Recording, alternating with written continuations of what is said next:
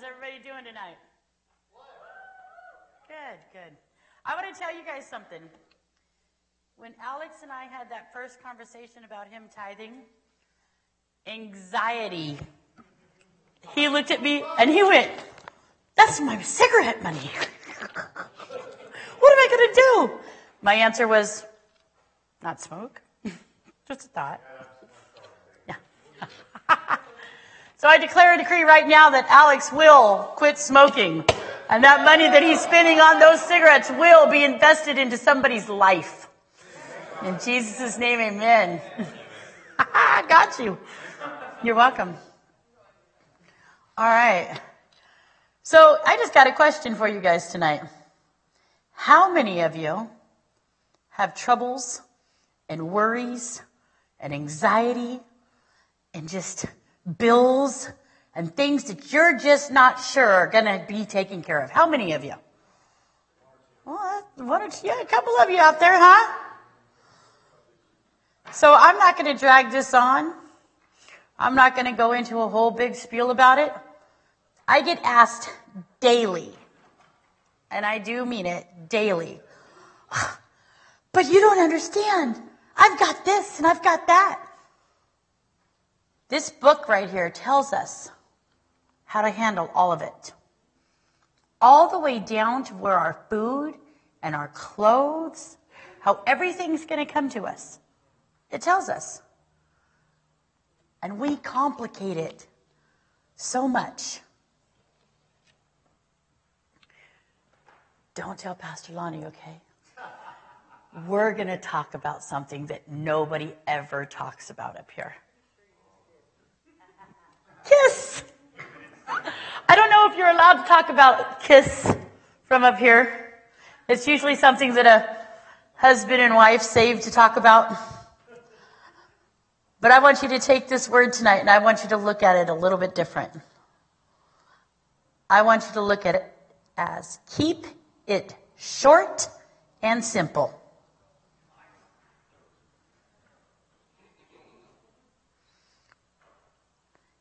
Yeah, you're right. It's normally said another way. But I'm not trying to get sat down from preaching, okay? Keep it short and simple. We stress out and make these little tiny problems into these huge ordeals. We make things so big that it just becomes overwhelming. The truth of the matter is, God's got you. He's God. Do you think there's any problem in the world, any situation that's too big for him? Matthew 6:25. We're going to read a little bit of scripture and then we're going to talk about a little bit of scripture, okay? Therefore I tell you, don't worry about your life. He just told us, right? Don't worry about it. What you will eat or drink or about your body. He's telling you right there. Don't worry about being hungry. Don't worry about being thirsty. Don't worry about being sick. What you will wear. Is not life more than food? And the body more than clothes? Look at the birds of the air. They do not sow or reap or store away in barns, and yet your heavenly Father feeds them. Okay, look, guys. He takes care of the birds. The birds. Okay? Do not think he'll take care of us. Oh. Are you not much more valuable than they? Can any one of you, by worrying, add a single hour to your life? We could take hours away, but we can't add hours by worrying. He didn't create us for that. We bring that. And why do you worry about clothes? See how the flowers of the field grow? They do not labor or spin. Yet I tell you that not even Solomon in all of his splendor was dressed like one of these. If that is how God clothes the grass of the field, which he is here today, and tomorrow is thrown into the fire, will he not much more clothe you, you of little faith? If he doesn't, okay, I want you guys to go here with me, okay? I want you to imagine a field full of dead grass, okay? No life to it, just dead grass. And in the middle of that dead grass is just one little sprig of green. Now, when the fire comes, it will burn out all that dead grass. But that one little sprig of green will still be there. Do you guys get that? Nobody got it. All right. Let me break it down a little more gently, okay? All the worrying and all the stress causes nothing to your body besides sickness and death. Right? That one little sprig of grass is that faith. That one little grass leaf of faith is all you need to live. And it will continue to grow. Trials and tribulations, earthly things cannot kill that. Fire cannot burn that away. But fire can burn away all the dead. Fire is not a bad thing. Let it burn out all that dead grass so that you can have new growth.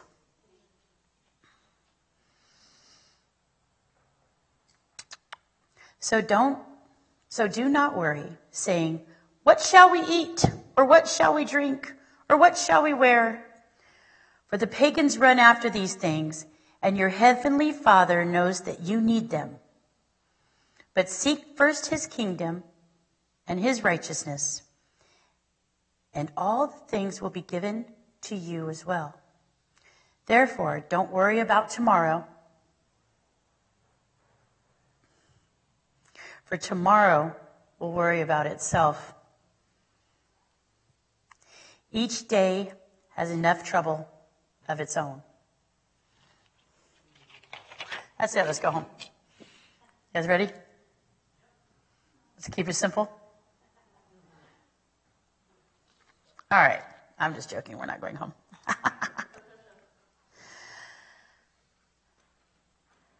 1 Peter 5:7. Cast all your anxieties on him because he cares for you. He tells us, give me your problems, give me your troubles, give me your anxiety. I care for you enough that I will take care of it.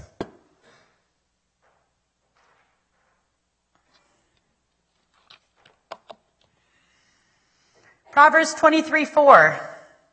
For those of us that think that if we just work long enough hours and we get 2 and 3 jobs, we could pay more and more bills. Don't wear yourself out to get rich. Do not trust your own cleverness.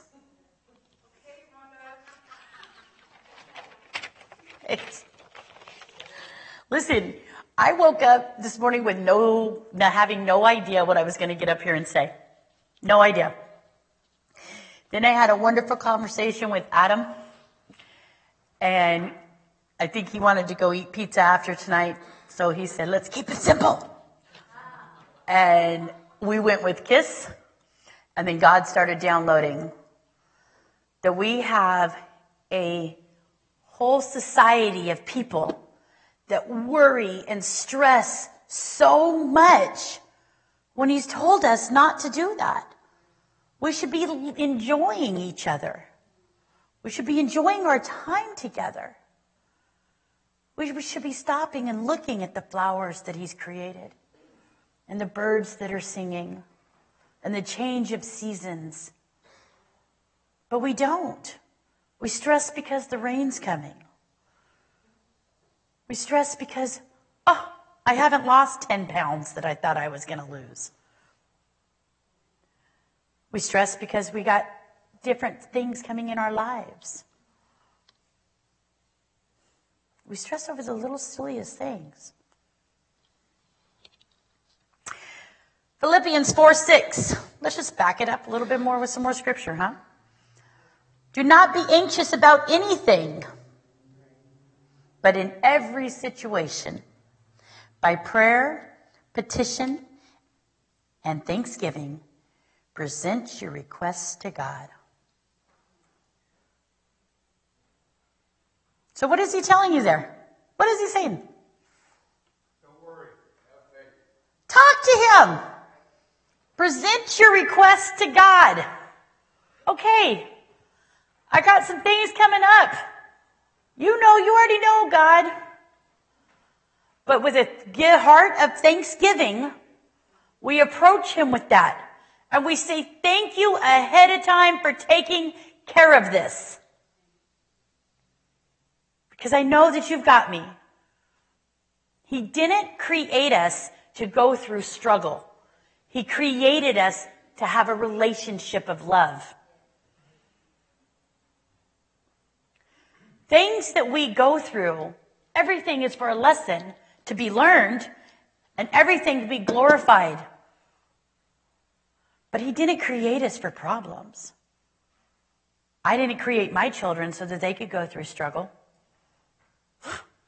How much greater is he? He didn't create the universe so we could go through stuff. He created us for love.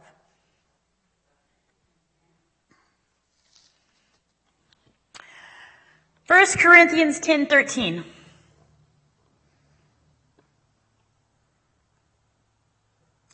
Do not be anxious. No temptation has overtaken you except what is common to mankind. And God is faithful. He will not let you be tempted beyond what you can bear. But when you are tempted, he will also provide a way out so that you can endure it.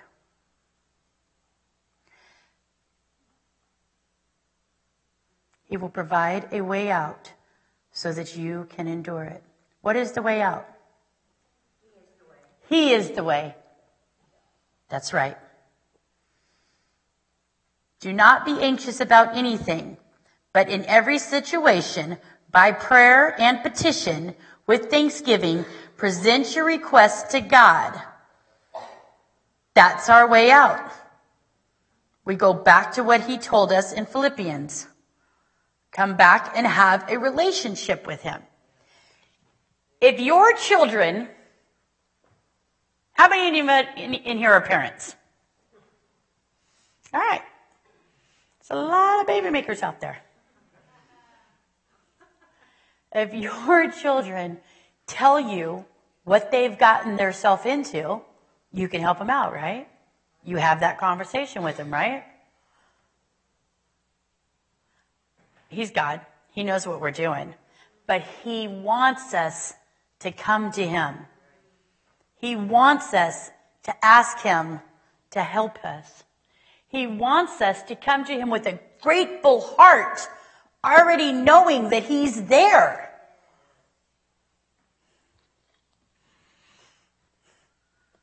You know, you guys are a real quiet crowd tonight. You've got it spellbound. Is that what it is? You're spellbound? Matthew 7:11. Ask, and it will be given to you. Seek, and you will find. Knock, and the door will be open to you.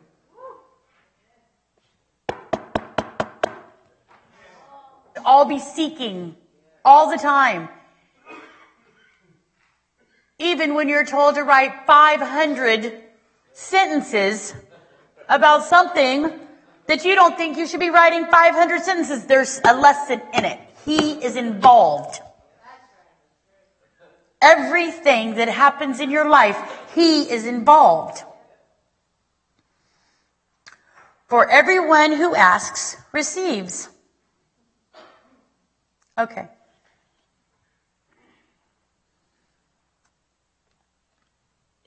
It says it. For everyone who asks, receives. We know that our God is not a liar. He's just telling us, have a relationship with me. Come talk to me and ask me. Now, we might be asking for $1 million check. And we might not get that $1 million check because I've asked. I want to let you know that. And the truth of the matter is what I received from him, I couldn't handle $1 million at this point in my lifetime. I couldn't. But he's given me something much greater than that $1 million check. He's given me the opportunity to love. He's given me the opportunity to touch lives. He's given me the opportunity to be mother to many, many, many.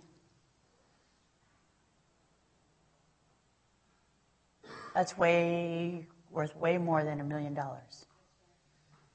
I will never be poor because I'm rich with love.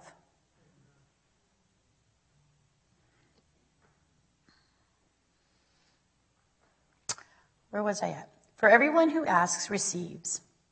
The one who seeks finds.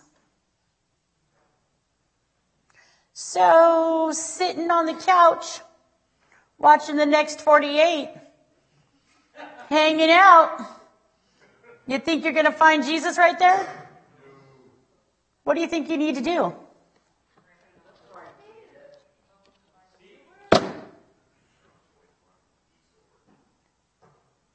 Seek him out. Open your Bible. Get on eSword.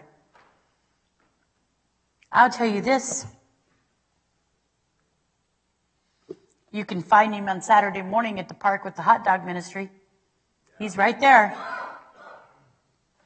You can find him in Dave Smith's heart when he's trying to save a life out there. He's right there. You can find him in Sharon when she's ministering to somebody. He's right there. You can find him in Alex. You can find him in this worship team up here. You can seek him everywhere, at every minute of the day. I find him in my dreams a lot. And to the one who knocks, the door is open. I think we should all knock. Hello? Jesus is here. Thank you, Jesus. Which of you, if your son asked for bread, would give him a stone? I don't care.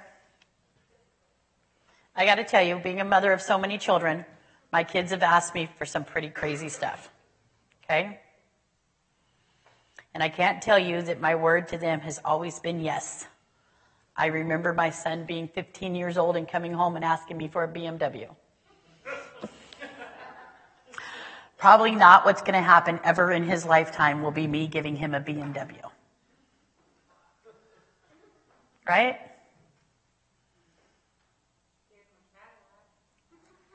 I was able to give him a Cadillac. Love that child. Probably shouldn't have done that either. He wrecked it. Again, love that child. But I have never given my children, when they've asked for something, a stone. When they've asked for food, said no. Right? Those are our children. We're going to give them what's best for them, right? Or if he asks for a fish, you will give him a snake? I'm not touching a snake, people. If you then... Oh, why does it say that like that? If you then, though, are evil, know how to give good gifts to your children. I gave him a Cadillac. It wasn't a BMW, but it was a Cadillac. It was a good gift, right? And me being of flesh, I'm not always perfect, so I'm not always right where I stand, right? I'm not God by no means. So if me being of evil know how to give good gifts to my children, how much more will your Father in heaven give good gifts to those who ask?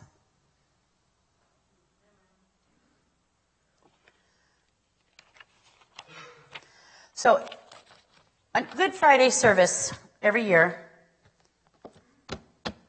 we bring in the wooden cross and we write down our burdens and we nail them to the cross. And it's kind of this thing that we do, just a representation of just giving things over, right? That shouldn't happen just one day a year. That should happen every day continuously. I have been driving down 80 and hit that Marconi curb, and traffic has just been so bad, and I have prayed, and I have asked God, just open up the traffic just like you have for Moses, and guess what? I made it to where I needed to be on time. It was a miracle, I'm telling you, but that traffic opened up. It's just that simple. We can petition for what we need.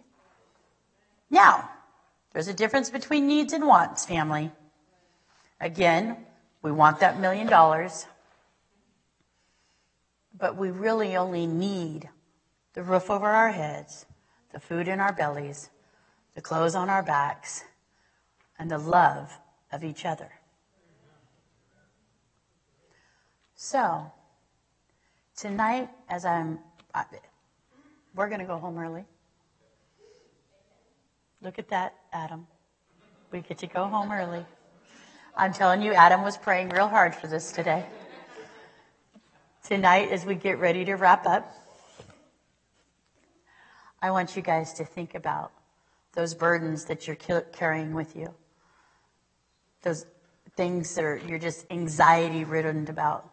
I want you to really think about those things. And I want you to leave them here tonight. Leave them here. And don't pick them back up. Give them to God. As much as when my children are little, even to this day that my children are grown up and moved out, I need them to need me. It gives me purpose. It gives me a sense of love and a sense of belonging. So, he needs you to need him. He needs you to be free of your anxiety and your worries so that we can have healthy bodies and healthy spirits and healthy minds. Because we can't go out there and spread his love and his word if we're so sick with our own worry. How does that look when we're walking around going, oh, Jesus loves you. Oh, my God, how am I pay my bills? Oh, don't worry about it. Give it to God. Oh, my God, my car payment's due. Oh, you know what I'm saying? What hypocrites are we? Right? We have to have blind faith. We have to just know that we know because we know that he loves us and he's going to take care of it. I was walking around with 200 and something cysts in my stomach. I knew he was going to take care of it. We knew it because we knew it because we knew it. And everything that you guys are carrying with you, he wants to take care of. And he's God. He can take care of it. Might not be the way that you want it to be, but he will handle it. And how arrogant of us to tell him how he should do it. I don't know about you guys, but when my kids tell me how to raise them, I usually do the opposite. Right? So tonight, when you leave this, whatever it is, whatever your burdens are, I want you to leave them for him to handle in the way that he sees fit. Father God, we just glorify you and we thank you. We thank you for this family here tonight, Father God, and we thank you that we can petition you. Father, we thank you that Jesus came on your behalf for each and every one of us, Father God. Father, we just thank you that it is a finished work and that we are healed because of you. We are healed in your name. The Father, that we are set free because of what your Son did for us, Jesus. And we thank you for that. We thank you for the ability to just come to you and talk to you like our Father. We praise you, Jesus. Father, tonight as we get ready to go through the rest of our week, God, we just ask that our burdens and our troubles just be with you, God, and that you just release us from them.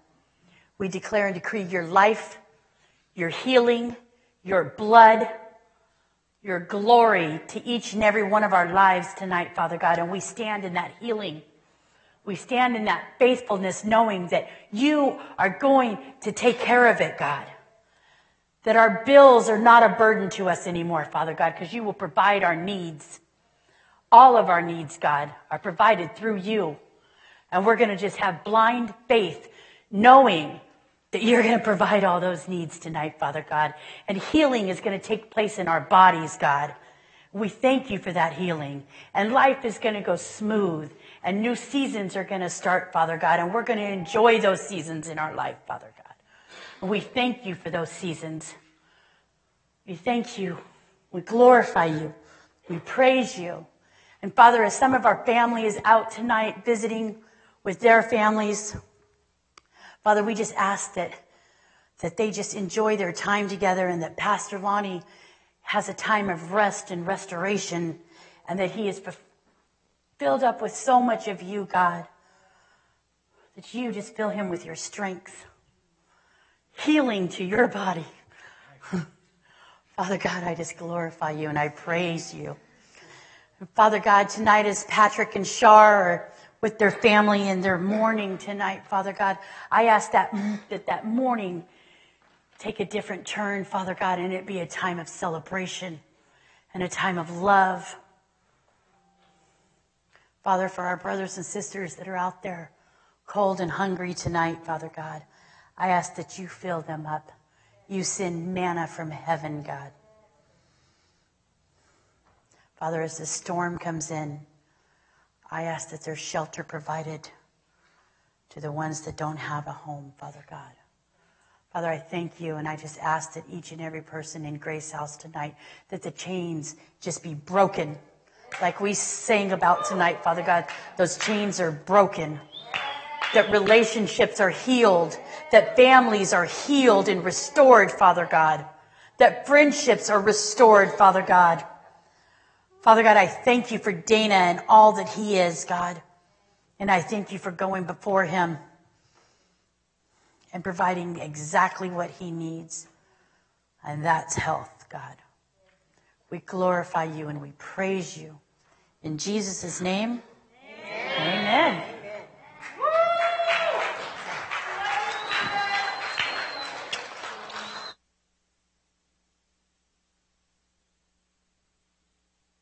Come have communion, please.